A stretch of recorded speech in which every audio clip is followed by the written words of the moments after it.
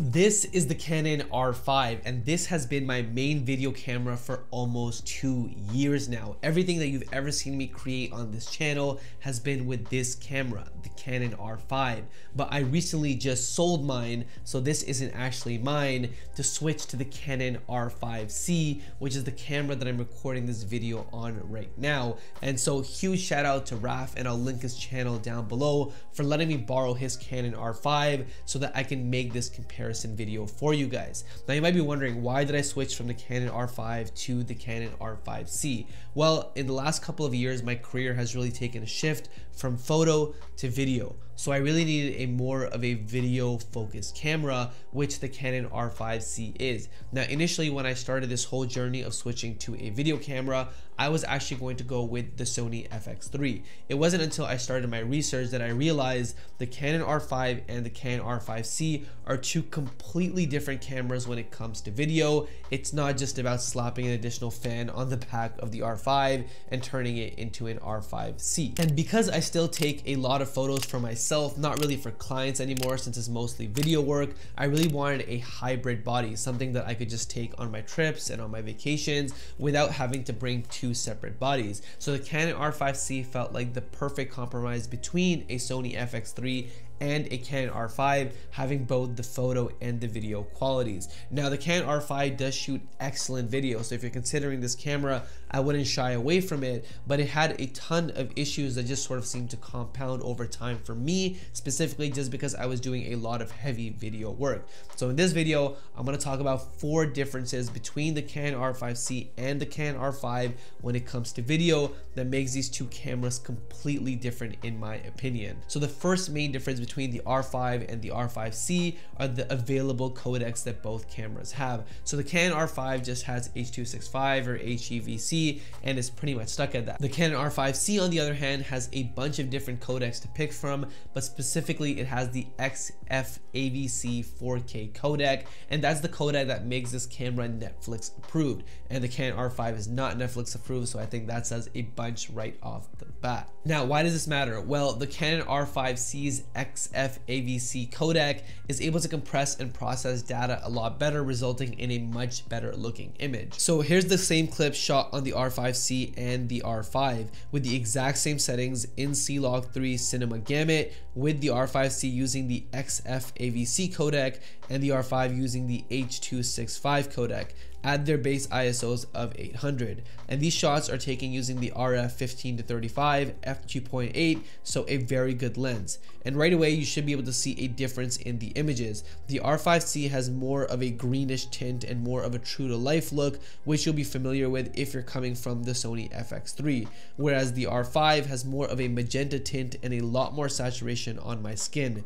If we zoom in about 200%, you'll see that the difference is even more apparent between the two cameras. The Canon R5C also has a dual native ISO of 800 and 3200. The Canon R5 only has a single base ISO of 800, which makes the R5C a much better option for low light. Now, if you don't know what a base ISO is, it's essentially the level of ISO at which your camera will produce the lowest amount of noise in the image. So the R5C has 2 of those. So if you step up from 800 to 3200, you shouldn't see any loss in quality, which is not the case with the Canon R5, as I found that it really struggles in low light. So here's another example of both cameras as shooting at 3200 ISO, which is the R5C's second base ISO. Now again, these shots were shot with the exact same settings and the exact same lens, and right out of the camera you can once again tell that there's a difference in how the video looks, with the same differences that we mentioned before.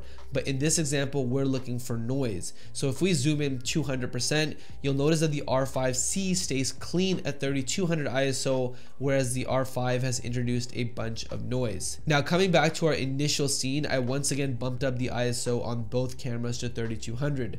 Now this scene didn't need the additional brightness, it's not overexposed by any means. And in this example, I could not get the Canon R5 to focus no matter what I did, which is a problem I run into on the R5 often when using higher ISOs. whereas the R5C had no issues and managed to keep the image super clean even at 3200 ISO. Next up, let's talk about dynamic range and shadow recovery, because I do feel that this is where these two cameras are very, very different. Now, based on all my research, the R5C has about 2 more usable stops of dynamic range in real world scenarios. Now, I have no science or data to back that up. You can easily go look this up yourself or just watch Gerald Undunn's video. He goes pretty deep into the R5C versus R5 dynamic range curve and everything like that. But here's what I can show you. Here's an example of a video that I took. In this example, the image is super underexposed. This was at f11 and you can't really see me at all. Now, this is me really stretching out the image to get any kind of detail back. And with the R5C, even though it may not look pretty and you would never film like this, I'm able to once again see my face and some kind of color. Whereas the R5 is really struggling to get back any kind of detail and has almost no color, which is always an issue I faced on the R5 whenever I try to recover any kind of blacks whenever color grading. So the R5C definitely makes that a lot easier. The Canon R5 also introduced 4K HQ mode. So this is basically the camera filming in 4K oversampled from 8K, so it produces a much cleaner and sharper image. However, this is only available at 24 and 30 frames per second on the Canon R5. The Canon R5C does not have a 4K HQ mode. It's actually always shooting oversampled 8K down into 4K whenever you're recording in 4K, which makes the image always crispy. And this is not limited, so that means that you can actually get the 4K HQ at 60 frames per second on the Canon R5C. And you'll see in this example that the 4K 60 image coming out of the R5C is a lot sharper. And again, the ISO had to be bumped up here because the environment was pretty dark. So the ISO here is at 3200, which, like we discussed, is the R5C's second base ISO. So not only is the image a lot sharper, but also the noise is a lot cleaner on the Canon R5C. The Canon R5C also has a ton of video monitoring tools that the Canon R5 does not have, and that's just because it's a cinema camera. It's more focused towards video. So it has tools like peaking, which tells you exactly what's in focus on your image. It also has tools like false color and vector scope, which really help you dial in your exposure a lot easier